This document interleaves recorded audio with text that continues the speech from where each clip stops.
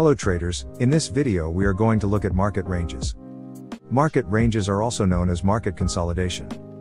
As we saw in the previous video, market ranges at the end of a bearish trend are also known as accumulation, whilst market ranges at the end of a bullish trend are also known as distribution. Market ranges are simply phases in which the price is resting and gaining liquidity for the next movement.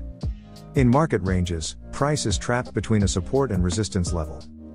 Traders can trade market ranges by buying at support and selling at resistance. To enter a trade, it is always best to add other important confluences, such as oversold and overbought indicators, key price levels, financial data awareness, and price action confirmation.